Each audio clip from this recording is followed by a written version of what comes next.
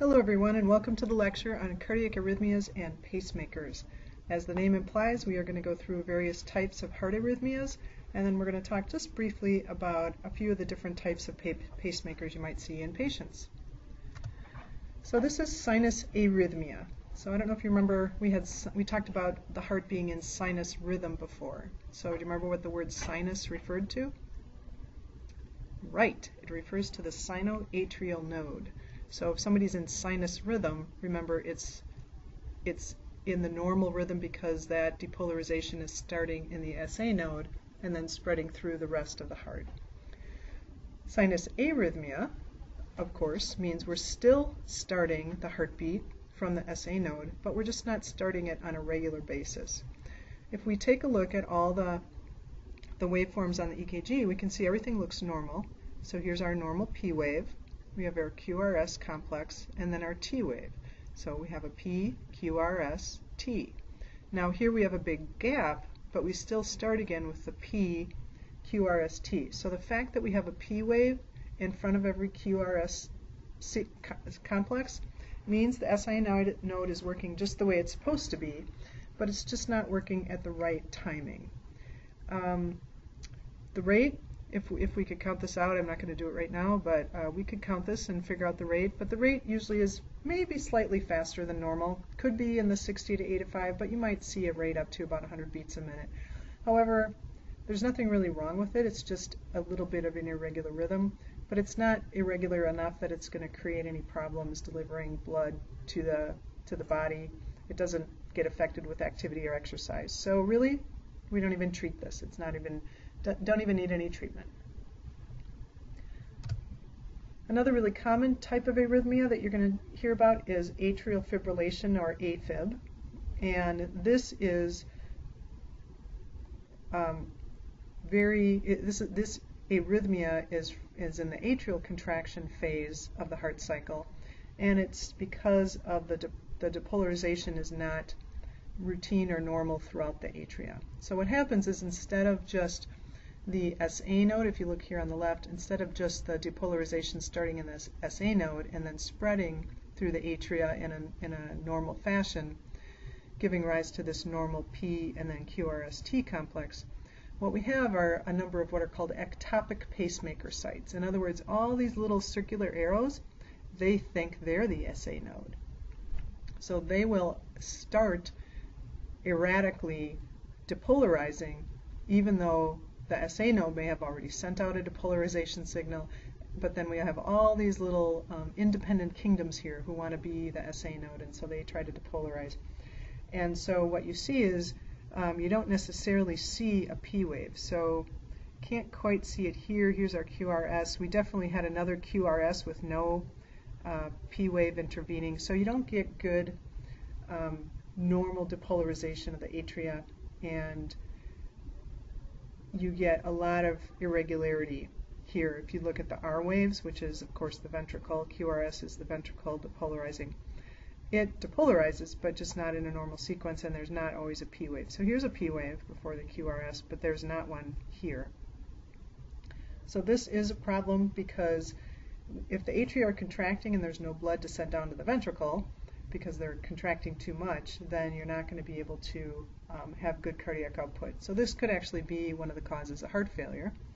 And so we definitely need to treat this. And so it's either treated with medication, or they'll treat it with what's called a cardioversion. In other words, they'll electrically charge or stimulate the heart and get rid of these little fake little SA nodes here, these little ectopic areas. They may also do an ablation, which is where they go in and just kind of kill off these little abnormal areas, and then the SA node will go back to doing its normal pacing. Another example, now, so that's an atrial fibrillation. We can also see disorders of conduction of the heart through the ventricle part of it. And so one of those is premature ventricular contractions, or PVCs. And again, this is an early beat coming out of the ventricle, but it's not because the atria is goofed up. It's because the ventricle is too eager. And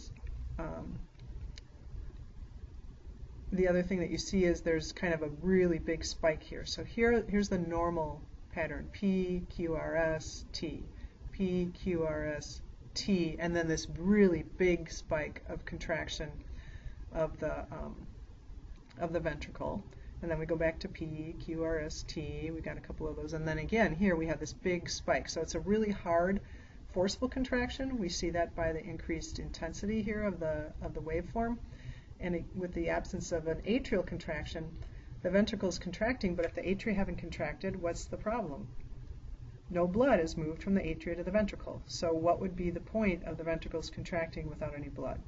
So you get that happening too many times, you're going to have a severe cardiac output problem. So more than 6 PVCs per minute that occurs would be an indication to treat this with medication. So the next one is ventricular tachycardia. So I know you know tachycardia means fast, and to be diagnosed, this would be well over 100 beats a minute, which is what we normally think of with tachycardia. This can be 150, even 200 beats a minute.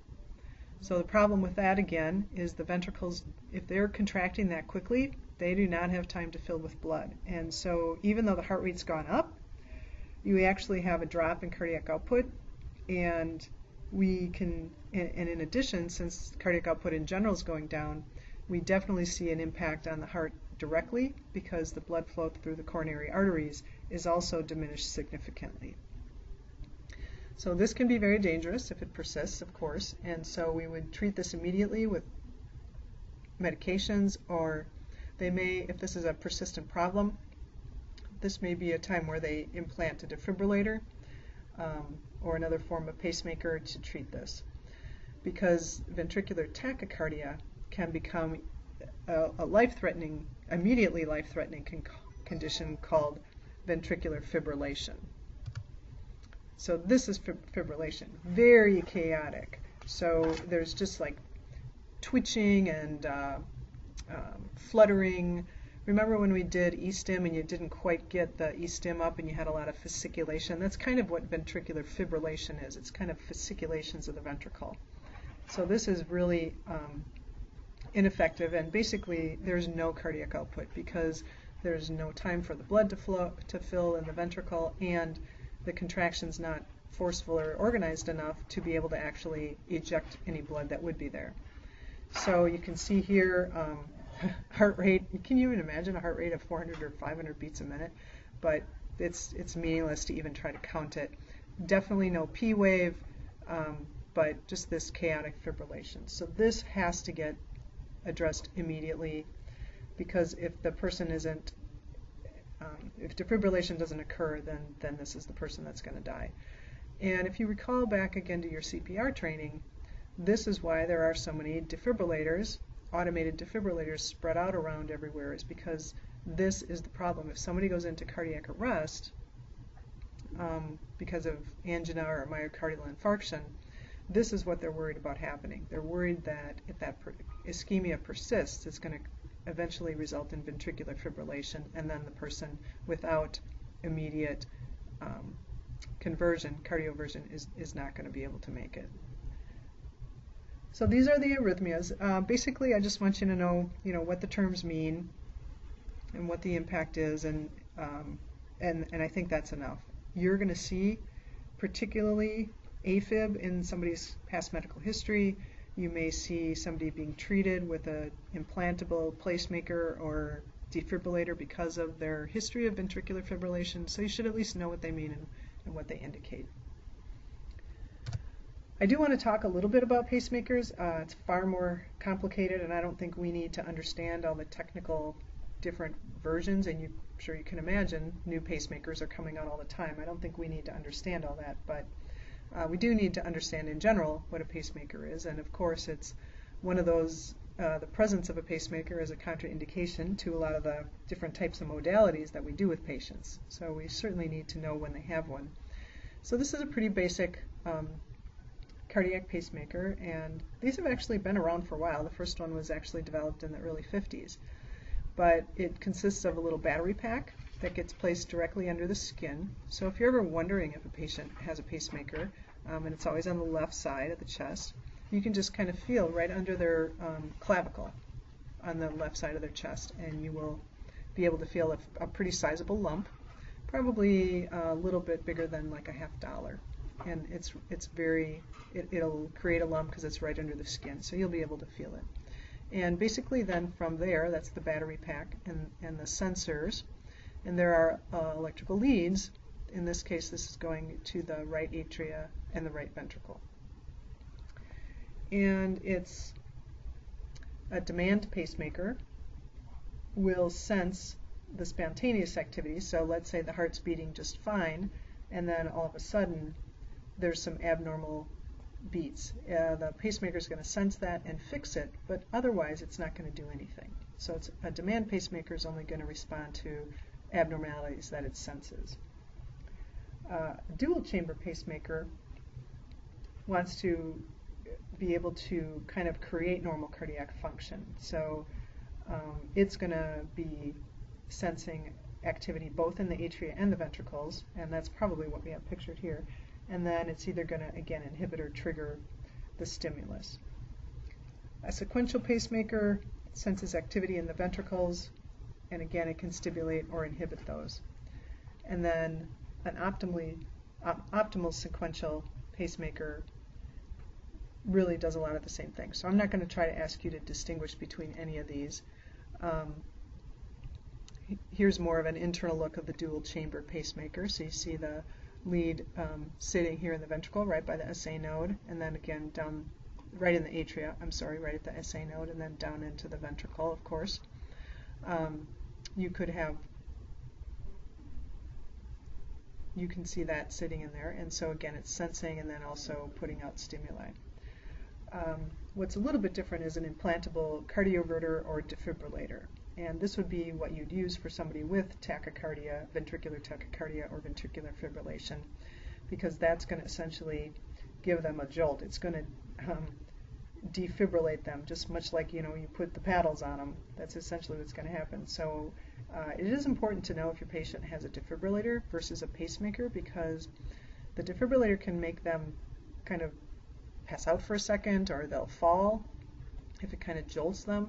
So if you're walking or doing some gait training with someone, in the past when I've worked, I don't care how independent they are, if they're working with me, it means they're not quite as stable as we'd like them to be, and so I keep my hand on that gait belt. And the point of this, of course, is to kind of shock the heart and restore it back to a normal rhythm if it senses either ventricular tachycardia or ventricular fibrillation. So that's it. This was a short and sweet little video just going over arrhythmias and then just a little bit about cardiac pacemakers. That's all we're going to do for this one, so hope you enjoyed it and have a good day.